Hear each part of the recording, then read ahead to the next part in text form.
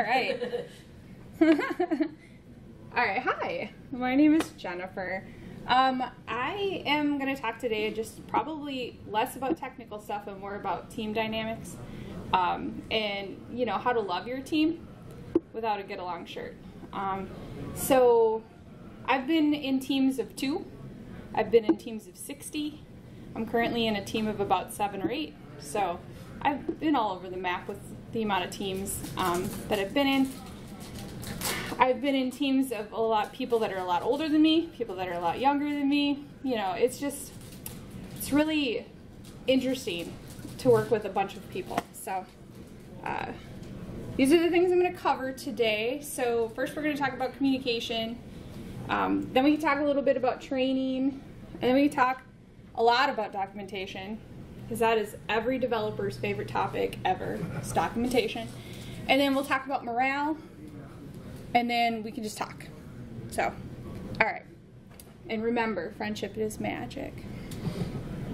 All right. Okay, so communication. New phone, who dis? So, I really feel like communication is a learned skill, right? Not all of us come out being great communicators. Sometimes we have these amazing ideas in our head and we just can't get them out. And a lot of times it depends on where we're working. If we're working remote, or if we're in an in-person office situation. So a lot of times you can't get away from Slacker teams, no matter if you're remote or in the office. It seems like that follows you around no matter where you go. So just trying to stay up on that. So there are team members that maybe don't check their Slack messages, or they go into focus mode, right, and like 3 hours later they might get back to you, things like that. So sometimes it's good as a team to come to an agreement, like, hey, try and check your messages every 15 minutes or so. You know, it can be difficult, or let us know. If you need to go head down mode and you need to like figure this thing out, just tell people. Just be like, yo, I'm working on a really hard problem. Give me a couple hours, and then I'll get back to you.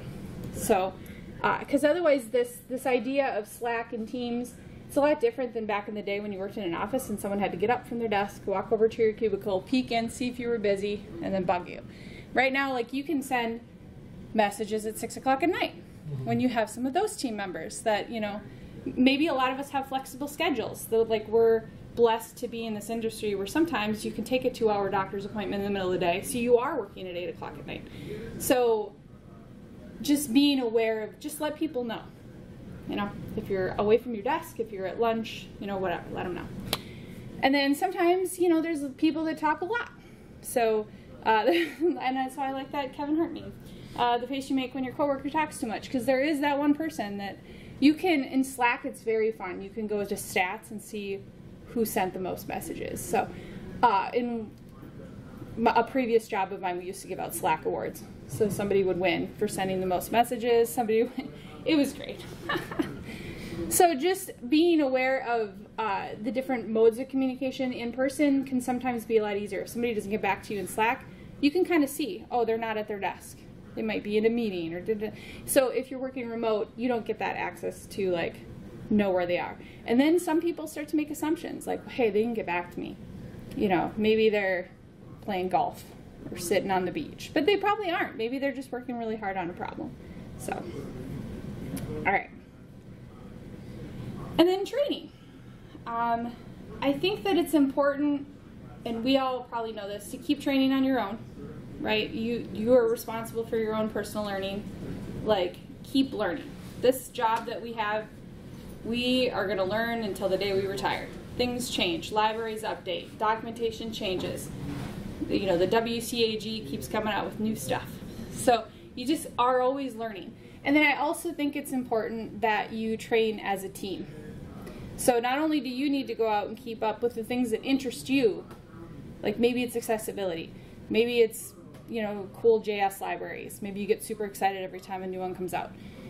Because that's you, that's going to keep you fired up and motivated. But then as a team, you should probably also agree with, hey, we should probably all keep up with PHP. If you're not doing fancy Next.js rendering with your Drupal site, you know, we should all probably keep up with PHP as it chugs along. I think 8.3, are we on 8.3 now? Yeah, so And also training, if you train as a team and you all agree, like, we should all know these really basic 5 bucket things.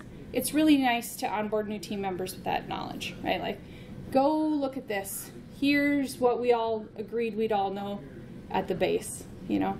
So it makes training new onboarding, wow. It makes onboarding new team members a lot easier. And again, I might be, you know, re-saying things because my brain's going faster than my slides, but just keep up with your own personal learning. And that's you, that's yours, that's personal. You can go learn about whatever you want. You know, go build a Flutter app on the side. You get to do that, but keep excited about what's going on in the dev world. Okay.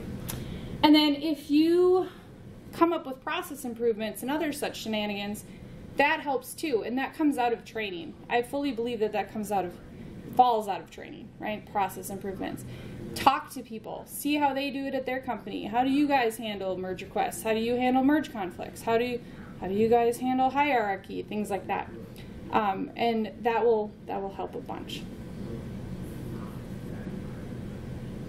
All right, I'm probably going to spend the most time on documentation. Okay. Documentation is more than just commenting your code. It's more than just // this is what this function does. Okay, that's amazing. Please keep doing that. But it's more than that, right? So I have a previous project manager who has what he calls the bus protocol.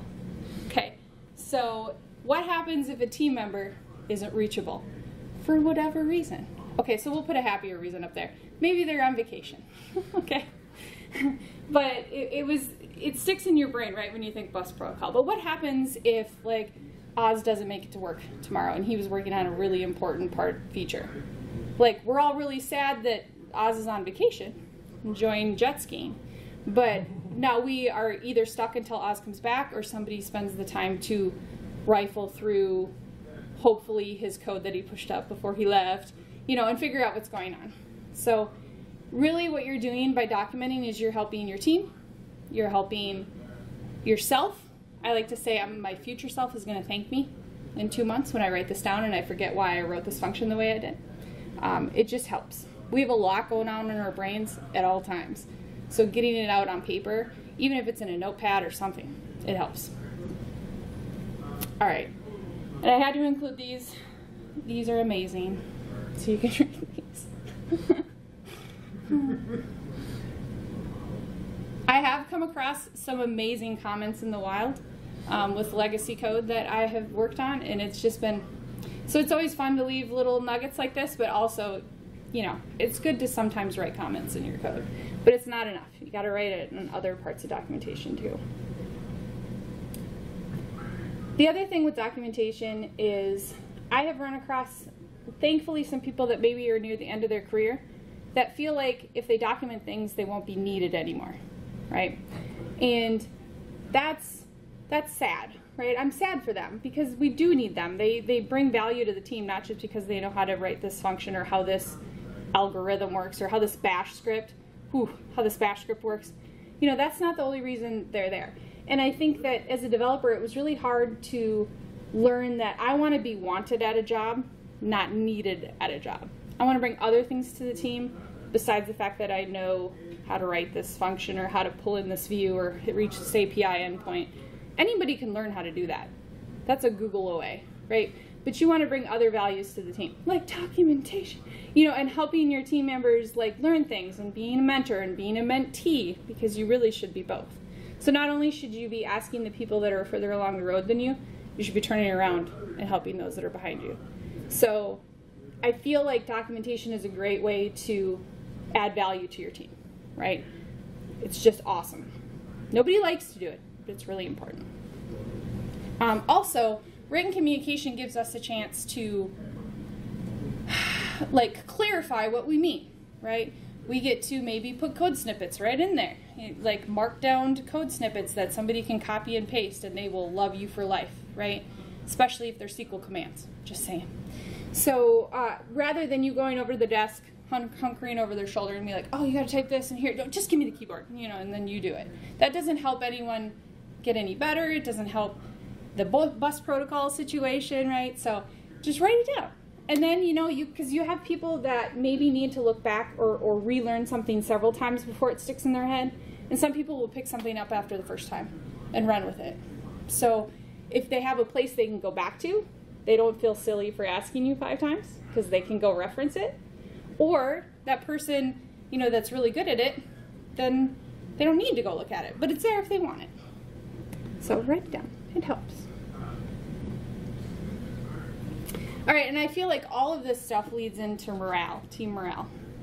So rising waters sink ships, or something like that. Again, fun little saying.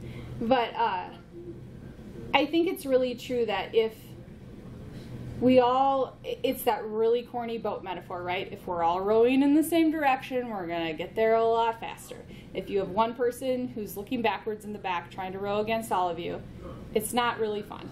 And nobody really likes to work with that person. Nobody, like, it's not great. So to get around that, I think having clear communication that isn't necessarily personal, right? Like, geez, Tom is awful, you know, he can't even do this thing right. Like, don't go down that path, but maybe just being like, hey, Tom, I noticed you wrote this way. We'd really like the whole team to be consistent and write it this way. That's a much better message than dwelling and being like, man, Tom doesn't know how to code. You know, that's really easy, especially to fall into if you work remotely, because you're in your own little world, you're in your own little office, you know, and so it's much easier to make it like a team-wide thing. And kindness is contagious, right? We all have bad days, and I like to think of when you're developing, we all kind of have little roles that we play, and we switch between these roles.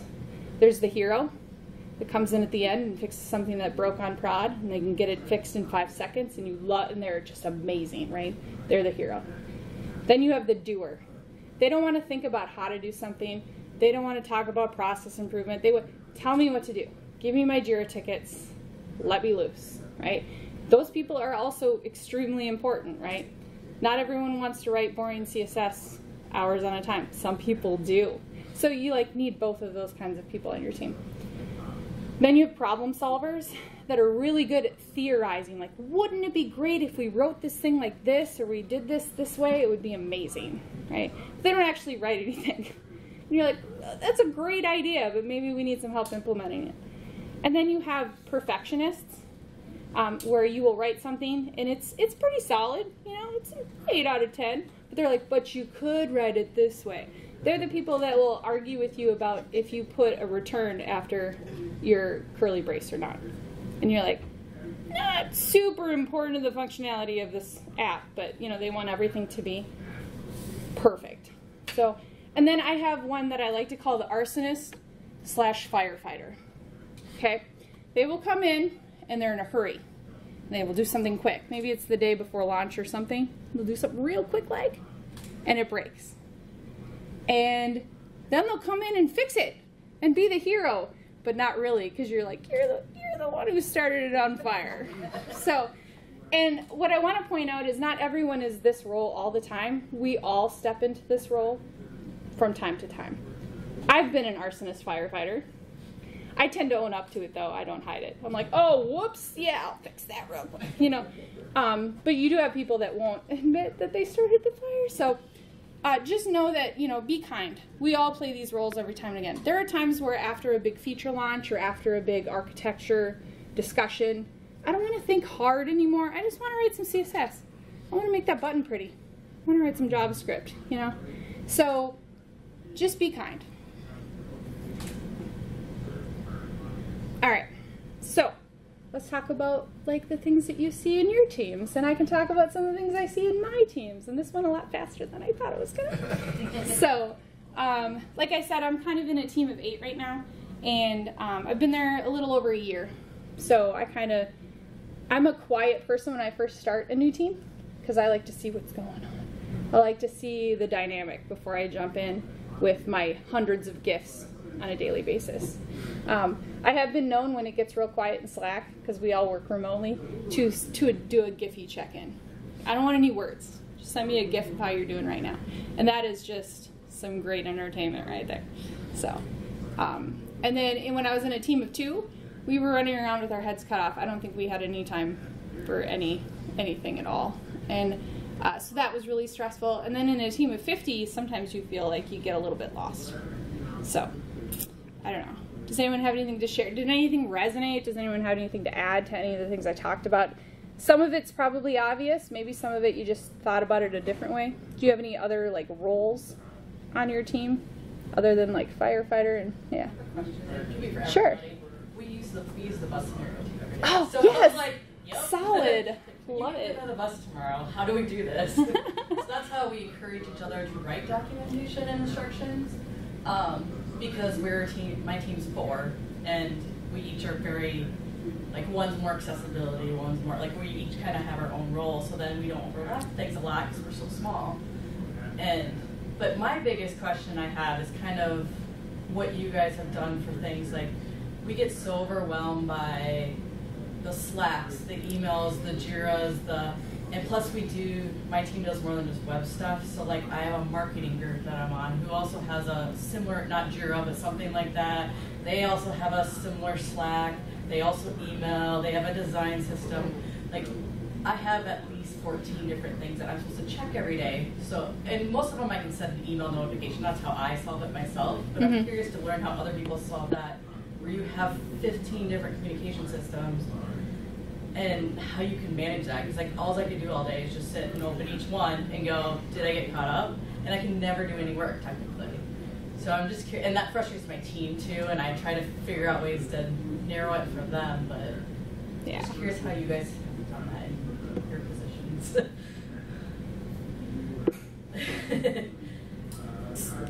I have a few thoughts, but I'll wait till somebody else. Unless any. Go ahead. No, okay. I understand that problem, but I don't know that I have any brilliant solutions. I think what you're doing is great with the email notifications. I think that sometimes it's like if you all have shared calendars, do you have calendars that you can all see? Yes. There are times that I will block off time that's not a meeting, and I will just put, this is when I'm going to check on this project. This is when I'm going to like focus on this. So, because I think in the past I've realized when everything is on fire, nothing's on fire, right? Everything's always on fire. Yeah, and it's just a matter of how on fire is it? Like what alarm is this fire? So that can get extremely draining, and then you feel like you're not giving anything useful to the things you're looking at. So there are times where it's going to be like, you know what, from 3 o'clock to 4 o'clock, that's when I'm going to do this marketing stuff. And like you have to figure out the times for that. Or maybe it's only Tuesdays and Thursdays. Again, yours might need to be daily, right? But some things can be like, you know what, Tuesdays are my day that I'm going to focus on this particular project. Because I feel like if you don't block off your calendar, people just assume you're free all the time, even though you're not, because you are so busy. So that's useful sometimes to just block off calendar blocks and do time management that way. Of course, sometimes something's really going to truly be on fire and you have to jump over. But that's one way to do it. It's hard when there's different communication platforms because I have some team members that prefer to email. I have some that prefer to Slack. You know, and it's just like, oh, can we just do one? Can we all just agree on one? And sometimes, you know, you can't. Sometimes somebody's like, no, I'm going to email you. So that's the only thing I can think of right now is just calendar blocking, and just setting boundaries is really hard too, because especially in a small team, because you don't want to leave anyone else in the lurch because you feel like, well, I gotta do this because otherwise so and so can't do what they need to do, and you know that's really tough. But just learning to set, I don't even know how to. Boundaries is a good word, but like, you know, like, hey, I really need to try to barrel this in from 3 to 4 on Mondays, right? So that I can give you my full attention, so I can help you the best I can. So that I don't have 5 other people in the background being like, but what about this? What about this? You know, so. Does anyone else have any other ideas? What type of organization are you in? I work at a university, so. Sounded like that. Yeah, so there's always more than just web stuff happening, politics and other things. And oh, yeah. It's, like myself, I'm more the project manager, so I figure it out. But it's frustrating to my team and how everybody has a different personality and everybody likes a little different things. But then they're like, why do we have to check 7 different things every day? Yep. and stuff. I would recommend also, while you might have your calendar set up and blocked out, make sure that all of your communication channels reflect that. So all of your Slack channels are accurately showing, no, I'm busy from this time and I'm heads down. Like, if you need me, DM me, and then I'll get back to you. Otherwise, I'll catch up when I'm done. And you could use a, email notification or vacation responder. Like, from this time to this time, if people love to email you, be like, you're going to get this response of, I am busy, I'll get back to you after 4 o'clock. I don't know how easy or realistic that would be to set up on a reoccurring thing, but a possible solution to look into for blocking out your time. So you mentioned earlier something about people should check their email every 15 minutes, and that kind of scared me. Oh, no. That's what our team agreed with, right? So our team agreed to check our Slack messages every 15 minutes. Sure. And that means just looking at it and seeing if you were tagged, right? Because when you're tagged in Teams, I think the channel shows a different color. You've been tagged. That doesn't mean we go catch up on all our messages. It just means, have I been tagged? Okay. But that's our team rule, and that doesn't have to be your team rule. It's a lot. It's a lot, let me tell you. The point I wanted to make is that I think you're creating a culture in any individual group around what the expectations are, right? Exactly. And you might develop a culture where people feel like they have to respond to things within 15 minutes, and that doesn't have to be the case, right? No. You might need to develop a culture where people understand and expect that maybe you've got a specific channel. This is where the emergencies go, right? And other things don't need to be responded to. You can't, if you're checking your email, your Slack, and your every 15 minutes, that might be the problem, right? It's sometimes you have to train yourself and train your team to just not be that focused. And I do understand, especially in your kind of scenario where you might need a channel for those emergency things, but let's focus it there. My situation of working in a team is probably unusual and has its own challenges. I have a small Drupal backdrop company. I work with a team in Bangladesh, and I have some associates, contractors in the U.S. I'm dealing with clients sort of during the day. I stay up at night, but a lot of my work time is not synchronous with my team. So there is some, I try to make sure there's always some overlap, so I have time to do Zoom meetings with them and things. But a lot of work is happening when we're not online, which helps with things like that, right? I'm not checking for their stuff every 15 minutes.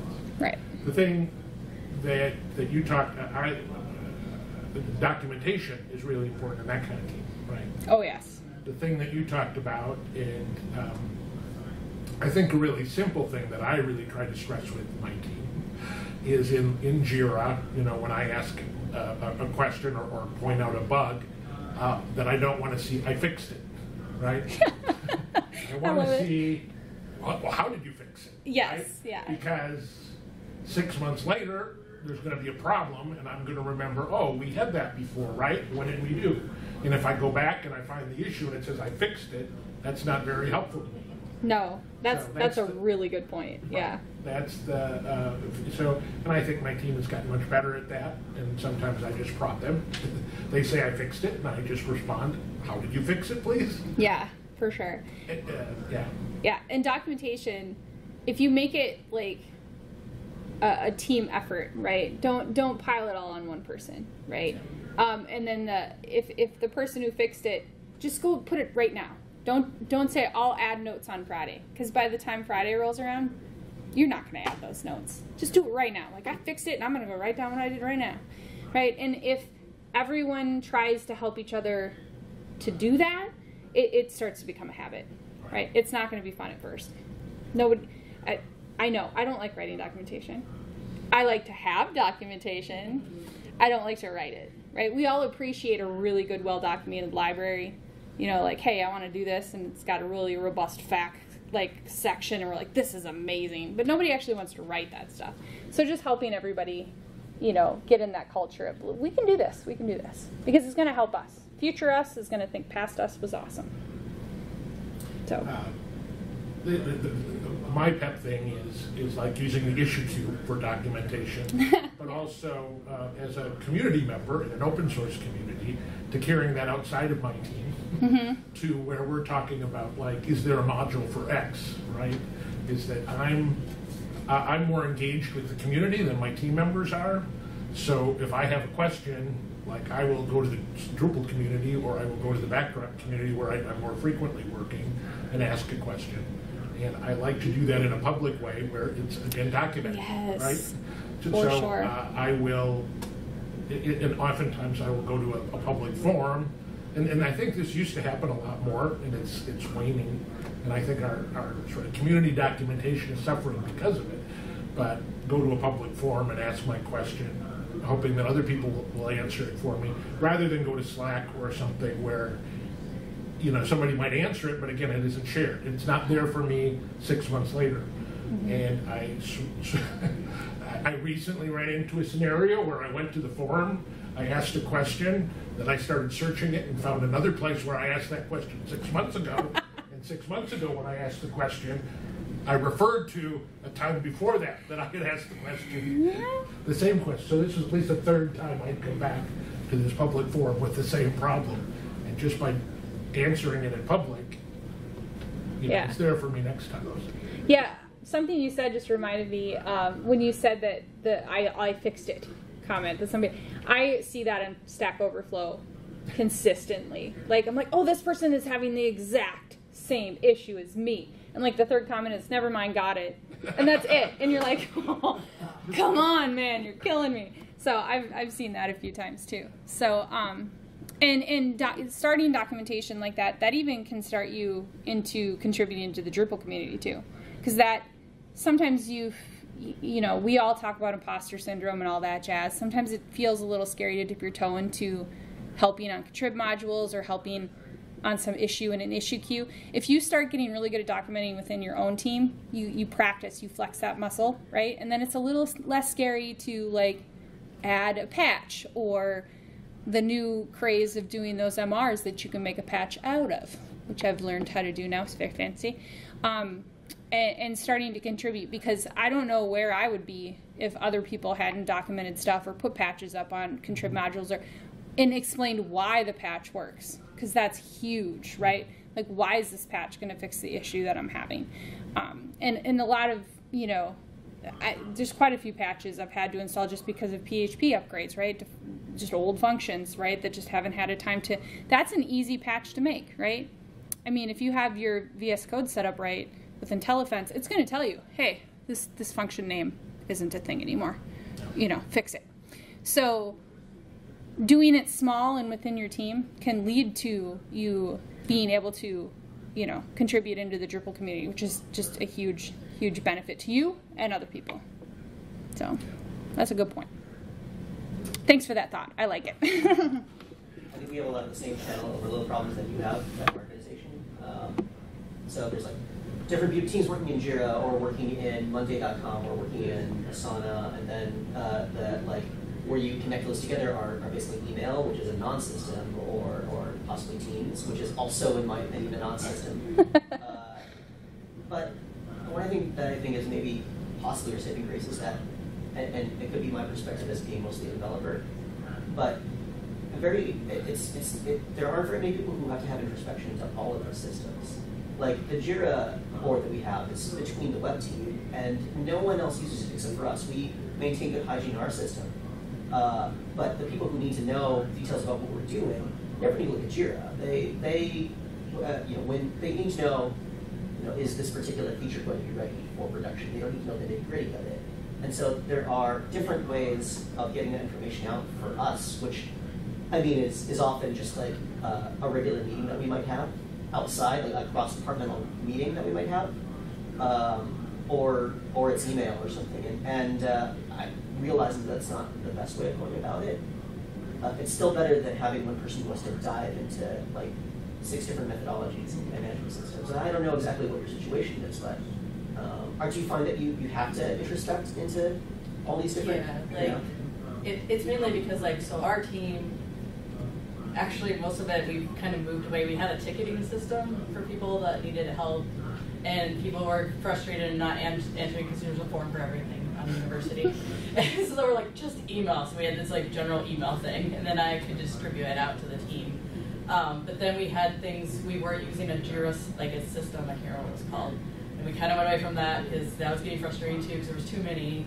But then we worked with a third-party developer who uses Jira, Slack, and something else right now. And then our marketing third-party developer who uses a design system, a ticketing system, and something similar to Slack.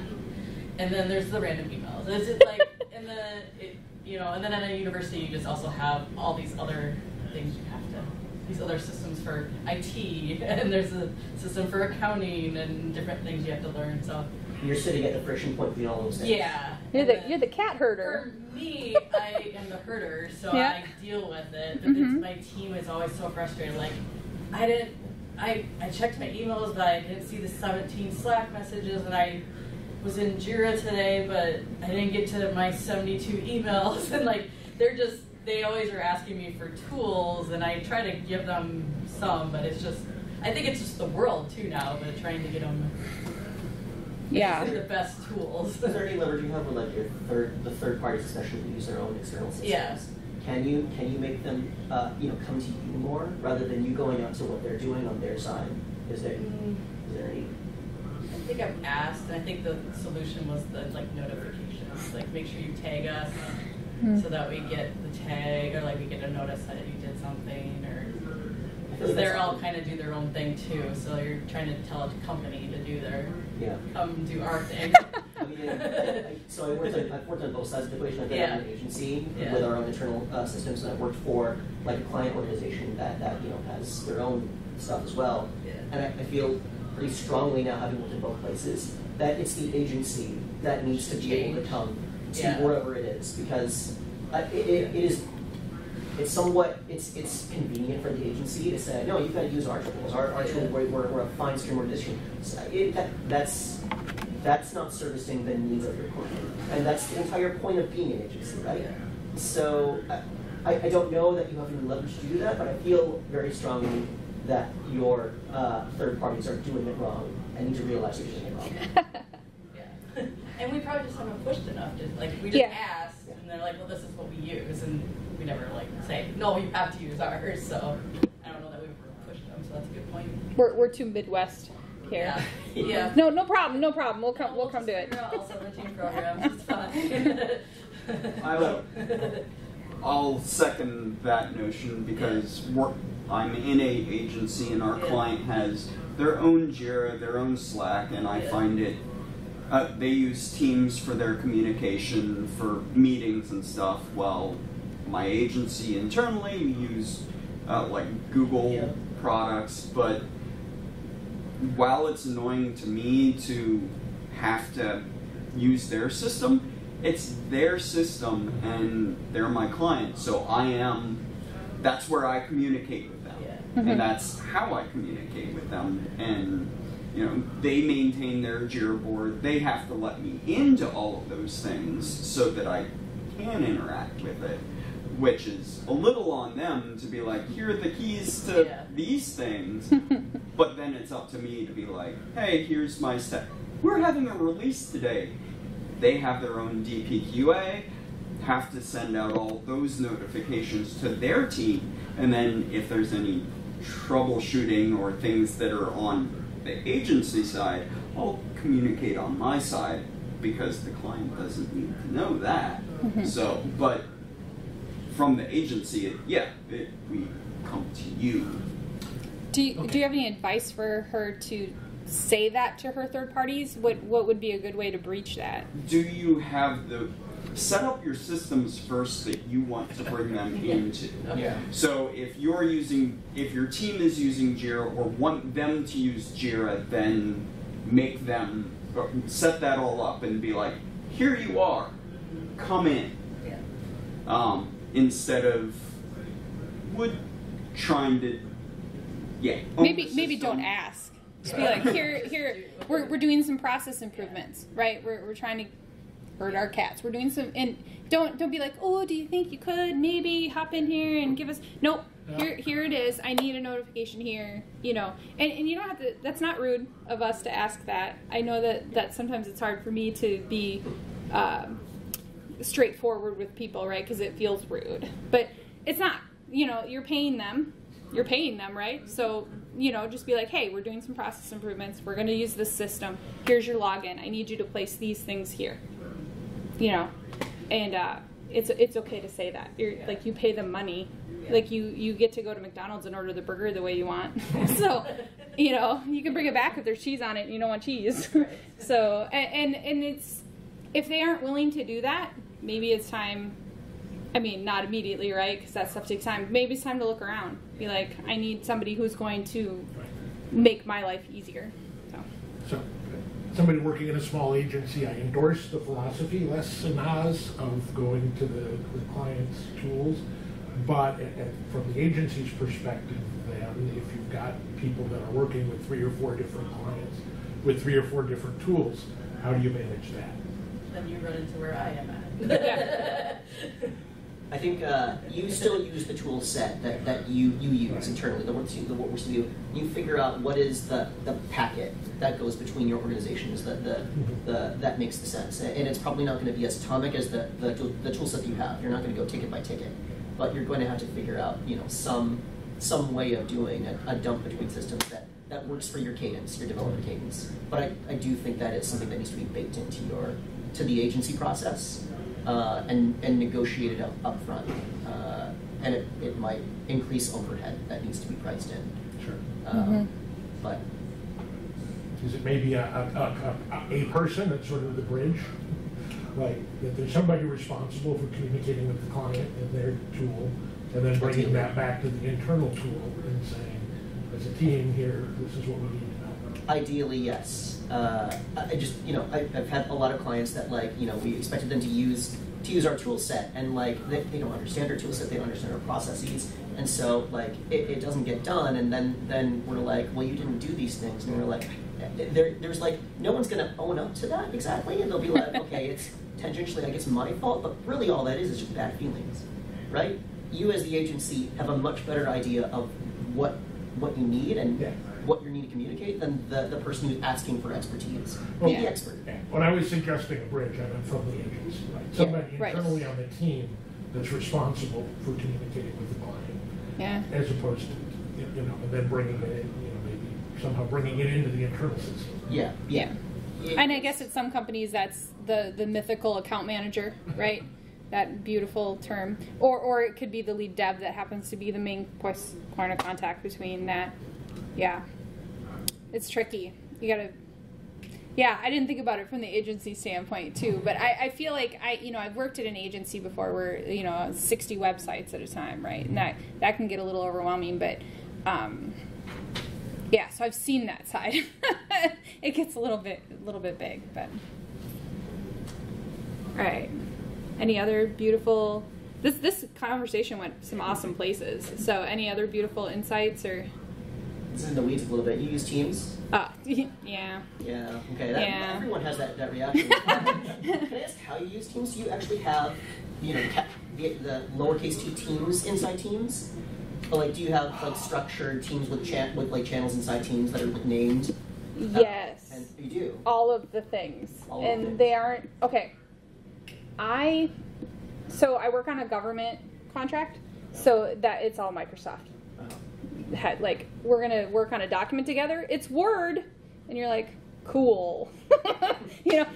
So I've seen that there are like the teams that are not a channel. I'm learning all these fun words because I came from Slack world, right? So there's these teams, right? So if you're a member of that team, you are all in this space.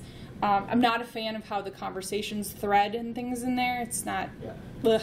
Okay, so it's there, but nobody really uses it except to store documents that are related to that team. Okay, so chatter doesn't happen in the team? Chatter does not happen there. I wish it did, because you could tag people, right? You can't tag people in channels in teams. Like, you can't tag the QA team in a channel, but you can tag them in a team situation. Oh, I've Googled so many things. So chatter happens in channels, right? So like conversations, like, In, so Slack I'll channels or in the team's in, conversations. chats Yeah. or whatever? So I might, like, if you're my dev team over here, the 4 of us would start a conversation together, right? So it's chats. It's just nothing but a ton of chats. Yep. And so I have all 15 of my pin spaces full. Yep. And then some. I need more, please, Microsoft Teams. Please let me pin more than 15. But they don't. So you just kind of, like, we don't have a choice of what our communication tool is. So we just, that's not a fight worth having, right? We're using Teams. This is how we're doing it. So we try to use it in a way that, you know, benefits us. But yeah, I wish that we had Slack. I wish that we had some other kind of tool. I wish we could collaborate in Google Docs. I wish all of these things, but that's just not in the cards. So yeah, we use Teams. So sometimes I hear Teams notifications in my sleep. It's great. Not really. And then sometimes your Mac will update and then just not give you notifications anymore. So that's fun. Learned that. If that happens to you, I can help you. Got to go into system preferences and tell it to let you ping you. But yeah, what communication tools do you guys use? Teams. Teams, email. That's good. Organization-wide, that's it, basically. Yeah. Do you use the team chats over just chats? Yeah. So no, we don't use Teams. We have them, but like since nobody ever went there to check, because like you have to go to a different part of Teams. You have to click through to your team. You have to click through your channel. No one's going to do that. No one understands the notifications. So very quickly, like we realized, no one is ever going to use that part of Teams at all. It's just it's a ghost town. It's all just chats. Yeah.